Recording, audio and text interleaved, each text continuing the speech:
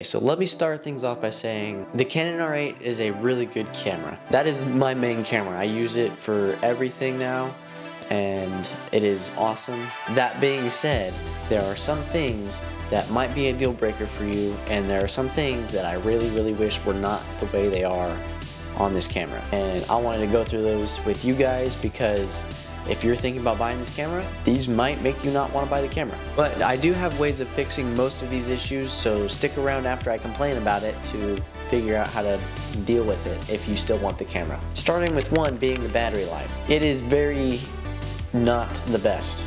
It does come with a smaller battery than most cameras, the R5 or R6 or R6 Mark II or R3 or whatever. Considerably smaller batteries, so it's not going to last very long compared to those cameras. It's not like it dies in 30 minutes. I think if you're filming in 1080p, it's around, you know, an hour or two depending on all the settings, if you're filming in slow-mo or not. It does vary depending on what you're doing. It's not terrible.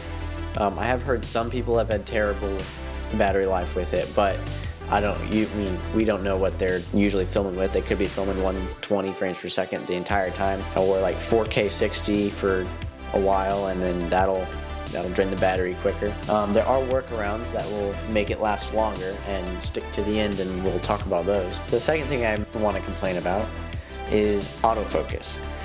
It is not the worst autofocus. It's actually pretty good autofocus, but there's too many times where I'll set the camera up on a tripod and I'll be filming for my other channel or this channel. My other channel is a skate channel, Isaiah Cole, if you want to go watch skateboarding. But anyway, I'll set the camera up and I'll go and do a trick on my skateboard, and then it will just completely drop me sometimes.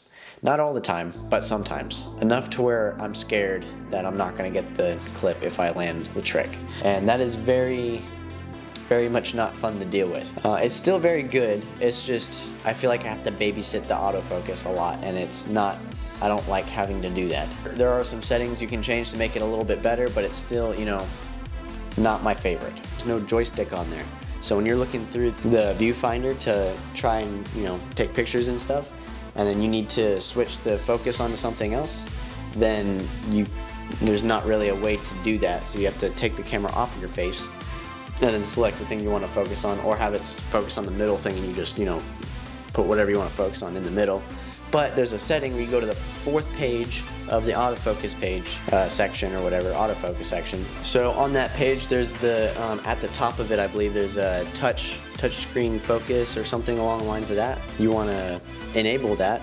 And then once you do that, when you're looking down the viewfinder, you can still touch the screen and move where you want stuff to be focused on. That is very useful because there's no joystick on it. So it's kind of like your own version of the joystick. So that fixed that for me, and it made it a lot easier to take pictures. There are some other things about it that are just sort of meh. I just don't really care for the way they did it, you know?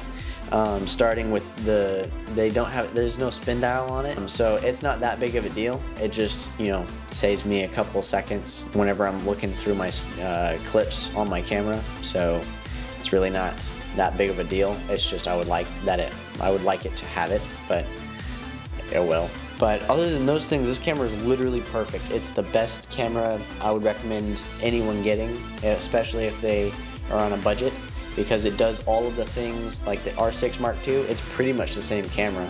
It's just cheaper. You know, obviously you have to deal with some things, but there's not too big of a difference between this and the R6. You can still get just as professional quality stuff. It's just there's some things that are kind of annoying. With how to fix the battery life thing, so my camera was dying pretty quickly, and I saw somewhere that you put it in airplane mode and it makes it last longer. And I did that and it lasts longer. I don't know, I guess it does stuff in the background. Try doing that and see if that helps with fixing the battery life. And also getting a battery pack handle, a grip. You can stick in there, you can put 2 batteries in there, and then it'll last twice as long. And those are the only 2 things that I have really looked into that would help that much with battery life. Fixing the autofocus is you want to make sure you put in the autofocus what you want it to focus on, because there's a setting, you go in and you click the autofocus what you want it to focus on. There's people, cars, animals, a bunch of other stuff, and make sure whatever it is you're filming or taking pictures of, you want to select that thing, and then whenever I did that, it worked a little bit better for autofocus, and I didn't have to baby it as much. Still kind of a little bit, it would do it sometimes, but very, very few times after that.